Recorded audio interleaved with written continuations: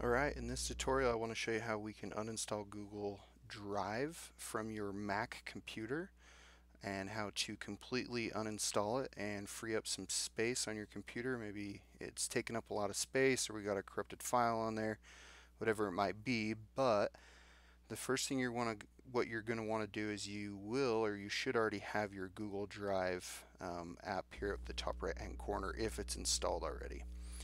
Now mine has already been disconnected, but the first thing you need to do is you're going to click on the Google Drive icon and you're going to see these three little dots. Now yours is going to look a little different than mine, but you're going to hit the three little dots and then you're going to go to Preferences. You'll click on Preferences and a window will pop up, and then you'll go to Account and then Disconnect Account. And then it's going to verify that it has been disconnected. And then you're good to go from there. Now from this point you'll notice, and this is what I wanted to show you, is even though your account is disconnected, it's still going to have files on your computer. So you'll notice in my Google Drive folder, if I right click, go to account info, you'll notice here that it's still taking up 9.7 gigs of space on my drive right here on the disk. So even though I'm not connected, you can tell right here I'm not connected, I'm still not connected. That's just letting us know that it's not syncing to your Google Drive online. So that's the first thing. So again, remember that's click on the Google Drive icon, the three little dots, your preferences will be available to click on. You'd click on that, and then it's account and then disconnect account. Okay, once it has been disconnected, what you're going to want to do is then go to your applications folder and you are going to find your Google Drive, and we are going to drag that to the trash can.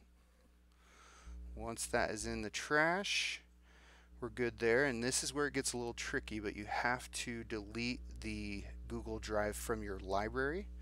So what we're going to want to do is up here at Go on your Mac, if you hold the Options key and hit Go, you'll have this little library icon. See, if I let go of Options, it disappears, but if you hold Option, it shows there. So click on Library, so again, or hold Option on your keyboard and then hit Library.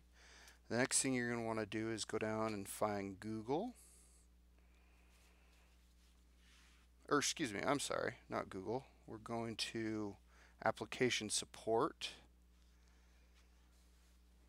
and then we're going to find Google, and then you'll see that drive icon there. Now we're going to drag that to the trash can as well. So that deletes all of the Google Drive files like the installer and whatnot, and locating it on your computer. Now from there we're going to empty your trash. So we'll empty that.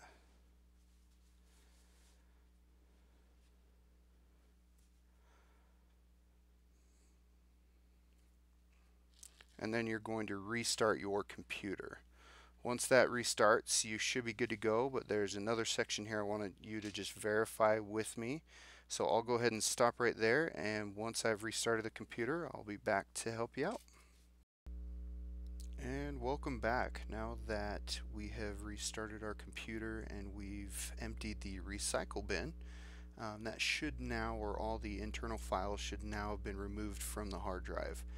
What we're going to be doing from this point is I like to just verify that everything's gone. So if you click on your applications folder, you shouldn't find a Google Drive icon. It was right here where the highlighter was. It's not there anymore, so we're good there. And then remember, another way is to go to your libraries folder. So we'll click on Go, but remember to hit that Options on your keyboard, and that'll then show your libraries folder. So hold Option, click Library, and then remember we're going to go to, remember it's Application Support. So we're going to look for Application Support, click that little down arrow, we're going to find Google, and it's already open. You'll notice that there is no Google Drive. Okay.